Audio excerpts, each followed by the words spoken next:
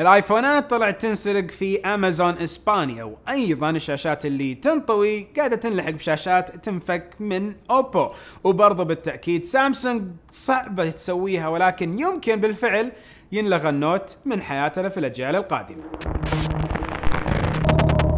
السلام عليكم ورحمة الله وبركاته، أخوكم فيصل السيف، وأخبار كثيرة ورايقة، وبسم الله نبدأ. أول شيء يبدأ بسامسونج، واتكلم على الزي فليب بنسخة مخففة يمكن يجينا بشكل جدا قريب. الحين لو تكلمنا على سامسونج وتركيزهم على إنشاء نسخ لايت من أجهزتهم، شيء مرة رايق يتيح هذا الجهاز لفئة سعرية أكبر، وأيضا يكون في بعض الأشياء المخففة وتجيب لنا الشاشات اللي تنطوي على مستوى سعري مقبول أكثر. في شائعة بالإعلام الكوري جدا غريبة لما نتكلم على سلسلة النوت اللي قد ما تكون موجودة في عام 2021، ونتكلم على الجالكسي نوت 21. حسب نفس الشائعات والناس اللي قاعدين يتداولوها في كوريا بأنه هذا الجهاز يمكن يختفي، وهذا أمر أكثر من سنة كانت سامسونج تدرسه وتفكر فيه. ليش يفكروا فيه؟ بحكم انه عندهم سلسلة الاس 20، والاس 20 دائما تكون قوية بعتادها، فليش ما يكون في دعم للقلم على نسخة الالترا من نفس سلسلة الاس، وبالتالي يصير في استغناء عن نفس النوت. لو صح هذا الامر حيكون عندنا السنة القادمة الجالكسي اس 21 الترا اللي يدعم القلم الستايلس، ويكون موجود القلم في نفس الالترا، وايضا يكون في زي اعادة التضبيط لمجموعة الاجهزة اللي تطلع من سامسونج. فحيكون في الفولد 3، حيكون في زي فليب بنسخة اللايت، حيكون عندنا سلسلة الاس 21 بين العادية والبلس والالترا، وما حيكون في نوت. اذا صح هذا الامر ايش رايكم؟ هل بالفعل خطوة كويسة من سامسونج او لا؟ اعطوني في التعليقات. اكيد كلنا شفنا الايفون الجديد، الايفون ميني، وشفنا مقارنة الشاشة مع الشاشة الاساسية الماكس. لاحظ فرق ما بين شاشة 6.7 انش وشاشة 5.4 انش. هنا اكد انه كفاءة العتاد اللي موجودة في الايفون 12 ميني هي نفس العتاد اللي موجود في الايفون 12. فعندكم الاختيار ما بين الخمس الوان، وايضا الشاشة الاقل والبطارية الاقل مع الميني. الحين ابل لما نزلت نسخة ميني سوت شيء ما قد سوته السنوات الماضية كلها، اقل حجم جسم مع اكبر حجم شاشة. هذا ما قد شفناها منهم. فهل تتوقعوا بينجح هذا الجهاز او لا؟ برضو اعطوني في التعليقات رايكم. من اجمل الاخبار اللي سمعناها هذا الاسبوع بيع شركة هونر. مو انه هواوي خسرت، ولكن بيع شركة هونر يجيب لنا شيء جدا جديد. لما نتكلم على شركة شنزن زين ولا حاجه زي كذا، اسم الشركه اللي اشترت اكثر من 98% من الاسهم حقت هونر، وبالتالي اصبحت المالك الجديد لهونر في الصين، مما قد يفتح باب امل جدا كبير على اجهزه هونر اللي تعتبر نفس اجهزه هواوي، اخت من اجهزه هواوي، فرع من اجهزه هواوي، انه حتجي لها خدمات جوجل. متى ما تم عمليه الانتقال للمالك الجديد يمكن تجي هونر نفسها بحلتها الجديده وتتقدم لطلب رفع الحظر اللي موجود عليها من نفس جوجل ومن الحكومة الأمريكية، وبالتالي تيجي التحديثات بالكامل الاندرويد 11 وكل شيء يبدأ تدريجيا توصل للمستخدمين حقين هونر. فإذا صح هذا الأمر، ما أكده، إذا صح هذا الأمر، شراء حتى جهاز هونر حاليا مع التخفيضات والمواسم يمكن يكون أمر حسن، ولكن ما أكد ابدا هالموضوع. وبرضه في جهازهم الجديد اصلا اللي هو 10X لايت طلع عندنا في القناه، فيمديكم تشوفوا المراجعه حقته، وشيء مره رايق. على الاقل نشوف تقنيات هواوي تنتقل لهونر، وتقنيات هونر تطرح في الاسواق بشكل كامل مع كامل خدمات جوجل. اوبو طرحوا النموذج التخيلي لجوالهم القابل للرولينج للتدوير، والشاشه حقته اللي مره رايقه، ونتكلم على الاوبو اكس 2021. مبدا التخيل اللي قدموه مع النموذج التخيلي لنفس الجهاز شيء مره واعد. نتكلم على جهاز قابل لفك الشاشه او تفتح الشاشه وتوسعوها اكثر، كانوا قاعدين نتكلم على باب سحاب، فبالتالي الشاشه تصير اكبر معاكم. رغبتوا هيئه الشاشه تكون كجوال عادي او تقلب او تصير كانها فابلت. هذا الامر اللي مره رايق يمكن يطرح في الاسواق قريبا ان تممت اوبو هذا الامر، وفعليا شفنا جهازهم على ارض الواقع. هنعرف انهم غلبوا LG في الجوالات، وهذا الكونسبت وجابوها قبلهم. يظل بالنسبه لي المنافسه دائما ممتازه، كل ما كثرت الشركات اللي تطرح نفس التقنية وكل واحد يجتهد فيها، هذا يعني التقنية تنتشر أكثر، نشوف قابليتها كمستخدمين أكثر، وأيضا تتاح بشكل علمي ناضج، ما يكون أنه فقط تخيلات أولية زي ما شفنا في الجوالات المطوية أول نسخ منها واللي كان فيها مشاكل كثير. لا، تصير التقنية مرة رايقة للجميع يصير انتشارها احسن. وترى على فكره ايضا ابل في عندهم جوال قابل للطي، بتكلم على نهايه الحلقه. تقنيه ال5G اتيحت للعالم كله، وكانت الرياده موجوده للصين مع استثمار ضخم سوته هواوي من 10 سنوات تقريبا في تقنيه ال5G وتطويرها. يوم صار الحديث قبل 10 سنوات عن تقنيه ال5G اخذت الرياده شركه صينيه اللي هي هواوي، ومع شركات اخرى عالميه بداوا يشتغلوا على الموضوع. وكانت الرياده لما جينا على التطبيق لهواوي بانه تمتلك اكثر التقنيات حقات ال5G واكثر براءات الاختراع، فبالتالي تطبيق ال5G في العالم كان له يد اعلى وايضا اكثر التكنولوجيا من هواوي. فهنا الوتيره ما حتعيد نفسها، لانه في تحالف ضخم حيصير ما بين نفس جوجل وابل. الاثنين تحالفوا مع شركات عالميه اخرى لانشاء ذي نيكست جي، الجي القادمه، ونتكلم على الجيل السادس. الحين لو تكلمت تاريخيا المفروض انه ال5G يكون اخر شيء، ومع ال5G يجي تحديثات سوفت وير، امورنا طيبه، ولكن اكيد تم فتح باب ال6G علشان يكون في منافس واقعي في العالم غير الصين واحتكار الصين لل5G، وهذا الامر اللي يمكن يصير. ولا تنسوا اننا نتكلم على اكبر شركتين او احد اثنين من اكبر شركات الولايات المتحده الامريكيه في التقنيه يتحالفوا عشان ال5G. حنعرف انه حيجي تقنيات مره مجنونه مع ال5G. هو اصلا السرعه المفروض من 100 الى 400 مره اكثر من ال5G، هذه سرعه ال6G. فان مشى التاريخ على نفس الممشى الاول فنعرف انه ال6G بيجي بقدرات مره عاليه، ولكن هالمره حتكون الرياده موجوده للولايات المتحده الامريكيه.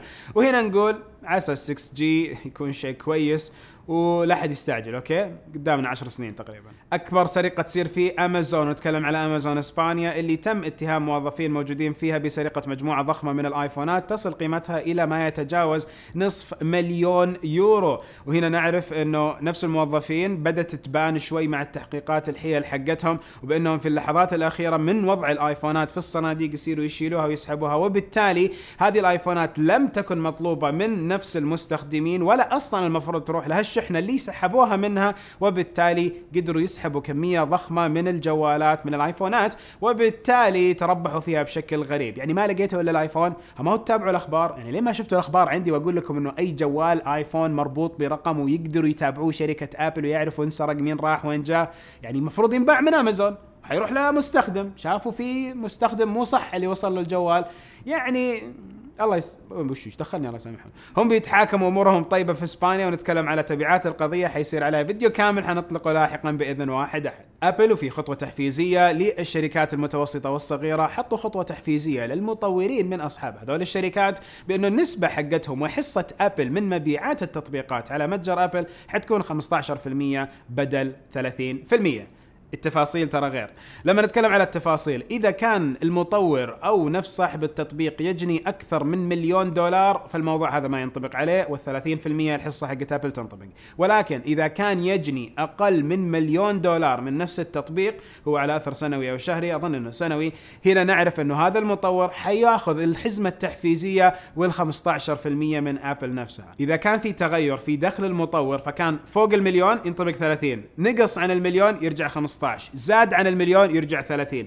وبهذه الطريقة تكون أبل قدرت تحفز الشركات المتوسطة والصغيرة اللي يجيبوا بس فوق $1,000,000. يعني أكثر، ما أدري، أتوقع أن أكثر التطبيقات المشهورة والكبيرة يجيبوا أكثر من كذا بكثير، وبس في حزمة بسيطة من التطبيقات اللي بتنطبق عليها الحزمة التحفيزية دي يظل شيء سووه أبل، واضح انه شركات اخرى بتسويه. وقبل ما اكمل مع شركه ابل، اكيد شفتوا خاصيه فليتس اللي تم اطلاقها في العالم كله من تويتر. ونعم نتكلم على القصه، نتكلم على نفس الستوري اللي موجوده على انستغرام وعلى سناب شات وعلى الفيسبوك وعلى الواتساب. نتكلم على القصه صارت الحين موجوده على تويتر. منصة جديدة نحط فيها نمط القصة. يعني معليش الوضع صاير شوي صعب على صناع المحتوى لما يكونوا منتشرين على أكثر من منصة. فتخيلوا أنه عندي مثلا منصة على فيسبوك، يوتيوب، انستغرام، تويتر، سناب شات، غير القنوات اللي عندنا هناك وفي بعض المنصات الأخرى، وغير اللي بيجيكم شيء بإذن واحد أحد. شلون؟ ولينكدين عندنا صح، محتوى ننشر على لينكدين، وغير التيك توك وغير التليجرام يا جماعة أنا شو أسوي يا جماعة؟ قاعد طول اليوم قاعد بس بالعكس محتوى واخبار وسبحان الله باب رزق. وما ننكر انه اكيد كل ما جت منصه وحطت خصائص جديده، هذه الخصائص بين انها تنجح وبالفعل يستخدموها كثير من المستخدمين، او انها لا تلاقوها ضمرت شوي وبعدين يمكن نفس المنصه تشيلها. ليش اقول هذا الكلام؟ لانه واقعيا لو شفنا خدمه الصوت اللي نزلت على تويتر ما انتشرت بشكل جدا كبير. سويتها وجربتها، كان عليها الاقبال رايق، ولكن بنلاحظ انه انتشار الضخم العالمي لتغريدات بالصوت. وهنا نقول قابلية الأمر في تبني الناس. زمان تويتر كان فقط نصوص، بعدين صار صور، وبعدين صار فيديوز إضافة لها. فهنا نعرف أنه الفيديوز والصور تم تقبلها بشكل كبير، بل أنه صار في دعايات بالفيديوهات. ولكن الفليتس تتوقع تنجح ولا لا؟ اعطوني بالتعليقات. ارجع لابل والارقام الصادمه الكويسه اللي حققها نفس المعالج الجديد حقهم M1. نتكلم على ابل مؤخرا في مؤتمرهم الاخير اعلنوا عن 3 اجهزه جديده: الماك بوك برو نسخه 13 انش، وايضا نتكلم على الماك ميني، ونتكلم على الماك بوك اير. 3 الأجهزة هذه ال3 أجهزة كلهم حصلوا على نفس المعالج اللي هو الM1، ولكن مع وصول المعالجات هذه حصلوا على خصائص تقنية أخرى تساند المعالج، من منظومة تبريد، من ذاكرة، من وصول وما وصول، يعني من نفس القطع التقنية. هنا نعرف أنه كل واحد من هالأجهزة واللي يخدم فئة تقنية محددة أو فئة احتياجات خاصة صار في توتر ما بينهم، وصار إيش؟ كل واحد من الأجهزة قاعد يجيب أرقام مو طبيعية، وهذا الأمر اللي يصادم بشكل جدا كبير. نعرف أنه أبل من عندها السوفت وير، ومن عندها في الايفونات ايضا الهاردوير، فصار الموضوع ايفون اداؤه مره ممتاز وكويس، ويجيب دائما على البنش مارك ارقام اكثر من الاندرويد، فالامر قاعد يعيد نفسه بارقام ممتازه في اختبارات اللي قاعده تصير على كل الاجهزه اللي طرح فيها معالج الام 1، وتبين جدارتها. بل انه لما نتكلم على باكيت ناو ديلي ونتكلم على هايمن ريفيرا، جاء وتكلم رسميا انه يا جماعه انا عن نفسي ما كنت اسوي على الماك بوك اير هذه المعالجه من ناحيه الفيديو، ونزلوا حتى فيديو كامل الدقه وبوصفه الطبيعي، وقال انه الرندرة اقل بكثير من الوقت اللي كان ياخذ الجهاز العادي. فهنا لا، في شيء غريب حيصير في مستقبل الأجهزة، بالذات أجهزة أبل. ويمكن أيضا هالأمر لو هو نجح مع أبل، شركات كثير أكثر من الحالية تتبع نفس النهج، بالذات لما نتكلم على مايكروسوفت. وعارف مايكروسوفت يستخدموا ARM، ولكن نتكلم على أركتكتشر أكثر من مايكروسوفت، هندسة أركتكتشر. الدعايات بدأت توصل لنظام iOS وبدأت تظهر عالميا، والغريب في الموضوع أنه أصلا طلعت عندنا قبل بكثير في المملكة العربية السعودية. أبل كير وخدمة أبل كير قاعدة تطلع لي دعايتها من زمان على نفس الإعدادات وقائمة الإعدادات في نفس iOS 14 مع آخر تحديث سويته. فالفكرة أنه الدعايات يمكن تجي دعايات لخدمات أبل في نفس منصة أبل، أشوفها شيء مقبول، ولكن ما ننتقل لدعايات لأشياء أخرى في نفس الأجهزة. هنا ساعتها يكون مصدر دخل جديد لأبل تحط دعايات على أجهزتها. لا، مو طبيعي الوضع حيصير، وما أظن بصراحة أنه حيروح للأمام، ولو صار ما أحس أنه توفقوا لا هم ولا غيرهم إذا اتبعوا نفس النهج. أنا ناقصني أشتري جوال بآلاف الريالات أو $1000 وفوق، وهذا الجوال يطلع لي عليه دعايات كمان، خير. زي مثلا تلفزيونات تلفزيونات LG بالذات، لما نتكلم على CX GX، نتكلم على النانو 97، يطلع لنا دعايات فيها مع الويب او اس، يطلع لنا دعايات، ولازم نروح ونشغل خاصيه الاد بلوكينج من نفس الشاشه اللي مدعومه فيها اد بلوكينج على اساس انه توقف تطلع لنا الدعايات.